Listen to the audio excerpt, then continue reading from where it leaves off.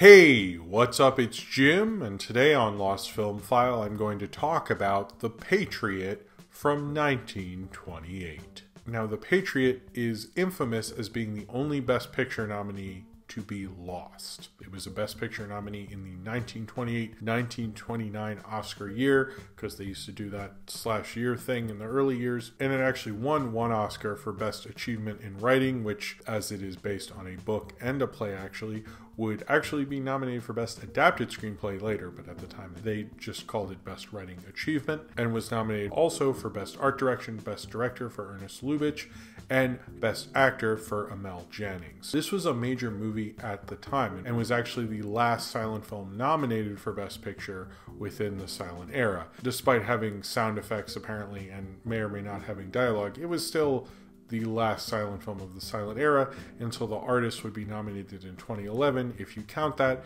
but I don't, because it's The Artist. It was actually widely praised critically at the time. It was very beloved. It was considered like an all-time great. It made the New York Times top 10 films of 1928. It actually was a pretty big movie. It cost about $1 million. It was shot for over 68 days and was a huge epic. Even had costumes imported from Berlin and everything like that. And now, what was The Patriot about? Well, it is about a czar in Russia, Tsar Paul, which was a czar. It doesn't sound like a czar, but was a czar. Tsar Paul I, played by Amel Jannings, and was kind of the mad czar. And his friend, Count Palin, played by Louis Stone, was a loyal friend to him, but then realized that his friend had gone too mad, and it was in Russia's best interest to shoot him. And he even says in it, or there's a title card that says that, but I don't know for real because, you know, it's a lost movie, said, "I have been a bad friend and lover, but I have been a patriot," which is quite a line to go out on. Ernest Lubitsch is kind of a major director in Hollywood history. This was actually his second Best Director nomination. He was previously nominated for The Love Parade and would never win Best Director or an Oscar, unfortunately. Was probably best known, to me at least, for Heaven Can Wait, which he was also nominated for Best Director for. Supposedly, the sets were amazingly beautiful. According to Frank Thompson's book about lost films, the sets had beautiful, eccentric angles and dramatic lighting like German Expressionism, with the scale of craftsmanship of Hollywood films of the era, which makes the set sound amazing, probably why it was nominated for Best Art Direction. And everything I can see from the little footage we do have, which is just a trailer, is the only footage available to the public.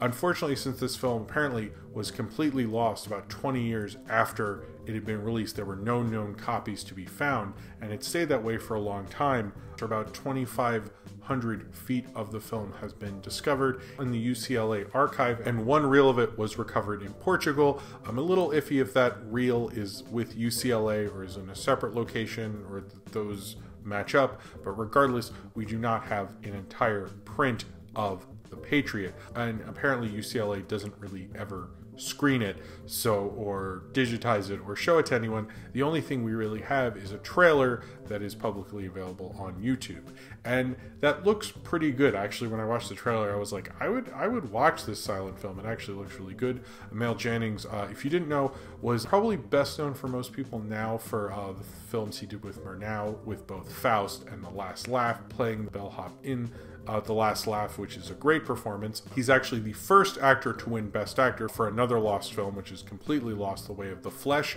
He actually, interesting little side note I learned in my research, even though he did technically win Best Actor, the first Best Actor ever, and he's the only German actor to ever do that, he was not actually the winner in terms of votes. He was the runner-up. The actual winner in terms of votes was Rin Tin Tin, who's a dog, if you didn't know, who was the big box office draw at the time. But apparently, because the Oscars were mainly created for people to take film and filmmaking more seriously, they thought they wouldn't be taken very seriously if they give Best Actor to Rin Tin Tin, so they gave it to the runner-up, which was Amel Jannings. I don't think he ever knew that. That was discovered, I'm assuming, after he died.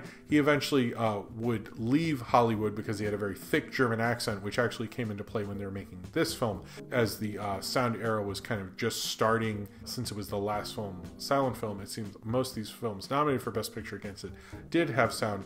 It was selling more of its sound effects in the trailer. It only says something about Amel Jannings like screaming or him yelling basically, but it doesn't say anything about dialogue. But apparently they were aware he had a thick German accent and are actually going to have another actor dub him, but he was very upset about this, and then he had to re-record his own voice onto it. But that would pretty much be the end of his career in Hollywood when sound film came in, and he went back to Germany, even starring in films with Marlene Dietrich, and eventually working on Nazi propaganda, and was apparently a Nazi, and even when Nazi Germany fell, was trying to get back with the Americans by holding his Best Actor Oscar and kind of showing them that he was really a part of them. But that didn't apparently help that much. Marlene Dietrich distanced herself from him, saying he was always a ham. He was a very good actor in those silent films, despite making propaganda for one of the worst things ever to happen in human history. But this sort of connects to Marlene Dietrich because she was in the Joseph von Sternberg film The Scarlet Empress in 1934. And Joseph von Sternberg actually lifted crowd scenes, which is probably the most outside of the trailer of the Patriot you'd ever see, into his movie. And then he actually showed the film, his film, The Scarlet Empress, to Ernest Lubitsch, who actually directed The Patriot, saw the crowd scenes that were taken from The Patriot and put in his own movie, and said there were willful waste and disregard of costs, because 1934 was during the Great Depression, to which Joseph von Sternberg was like, "That's your movie." That's your movie. I took clips from your movie and put it in here. Lubitsch did not recognize it, unfortunately. The Patriot is really the only lost Best Picture nominee. Clearly, as I mentioned, how Mel Jannings Best Actor win, that film is completely lost. There are other Oscar nominees that are lost. This is probably the most major Oscar nominated films to ever be lost, as it is the only Best Picture nominee ever to be lost. And to be lost within 20 years. Before the 50s, this film was nowhere to be found, which means there might actually not really be anyone who's ever seen it alive today, which is pretty remarkable. There might be a few people, but I doubt maybe they even remember it.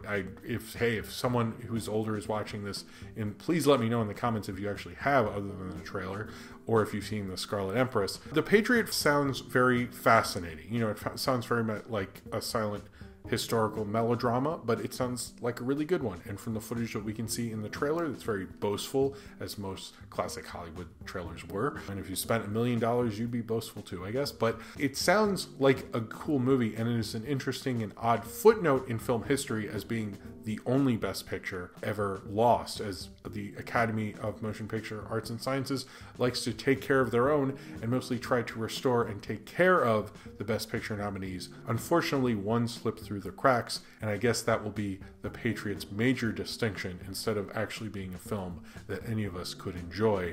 And I hope one day that the full film is found so that we can fully understand why and how this film was so beloved, and sort of be able to see a part of film history and Academy history as being one of the best pictures of 1928, 1929.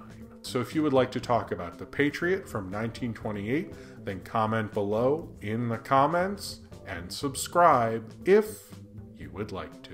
And I'd like to especially thank Matt Berry, who helped me do research for this video. I know he used Frank Thompson's book, Lost Films, Important Movies That Disappeared, which I will have an Amazon link for below if you'd like to purchase that book.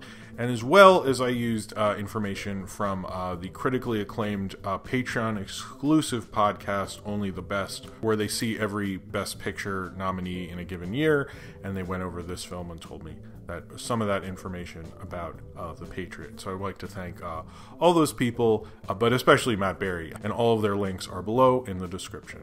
Thank you very much for watching. Also, there was, in 1938, there was another version of The Patriot made. It is not really a remake. Some people call it that.